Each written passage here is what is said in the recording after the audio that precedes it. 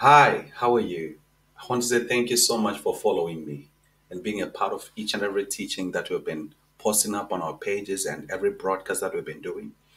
It's always a pleasure sometimes to see people who are eager to understand their dreams. But I want to just show you something that is going to help you and make you a better dreamer. There is an article that I wrote that I'm going to just read to you, but we're going to be sharing together. That's going to be essential. The basic steps for dream interpretation. You know that there is something that I call noise in a dream. Every dream has distractors, and most people, because they are not taught to focus more, they focus more on their distractions than on the dream. You come out of the dream without having one important detail. All you have is the noise. And sometimes many people lose the true essence of a dream. God wants to show you that you're about to get married. But instead of seeing the person you're about to get married to, you're seeing your ex. Instead of seeing the company that you're about to get employed in, you're seeing your past workplace. So it's issues that you are dealing with that are being reflected in a dream. Let me put it in a simple way. You've been watching a movie. Instead of seeing what God wants to show you, you're seeing that movie that you were seeing. Those are the distractions that I'm talking about. It's not just about dreaming, but having the right dream. Many people, they are dreamers, but not so many people have the right dreams. Noisemakers are things that steal the voice of God from your dreams.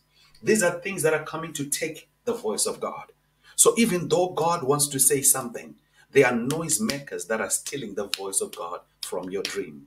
They are fears that you're dealing with, emotions, past issues, past breakdowns, breakups, whatever that are stopping you from whatever God wants to say. At times when I read dreams, I am discouraged. It breaks me. Why? Is because people are not being able to translate the voice of God. There are so many issues that they are dealing with. So the dreams no longer they carry the voice of God, but are clouded with feelings and with emotions. Break away from the noise. How do you break away from the noise? The secret is to be a man and a woman of the Word of God. The Word of God gives more expression to the house that produces dreams. Do you know that dreams come from your soul?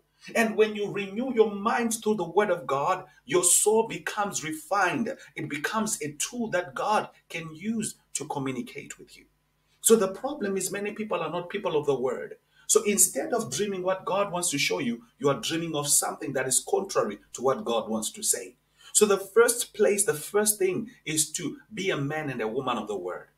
There is a person that I normally talk to. That man is deep. He's a deep man of God. When he gives me his dreams, I am overwhelmed with the weight of the word of God that is in those dreams. Those dreams carry the pure voice of God. Why? It's because his mind is renewed. But there are other dreams when I read, I'm like, dear Jesus. I can even see the meal that you ate yesterday. Why? Because the dream carries so much distractors and emotions. Now, let me just say this as I'm concluding. What makes a person to produce good dreams is the condition of their spirit, renewal of the mind. I can't just interpret every dream that you give me, but I need to interpret dreams that carry the full voice of God. So, the key for your dreams to be pure, to be perfect, to be amazing is to be a man and a woman of the Word of God. Sometimes many people are having negative dreams. Why? It's because of the noise that is in the dream. There is noise that is in your dream. So I want you to tell yourself that I am a man and a woman of the Word, and I refuse to dream any dream that will not carry the weight of God's voice. I want to pray for you. Father, cause them to be aligned to you, that their dreams may be perfected in you. And I pray against any form of noise in Jesus' name. Amen. God bless you.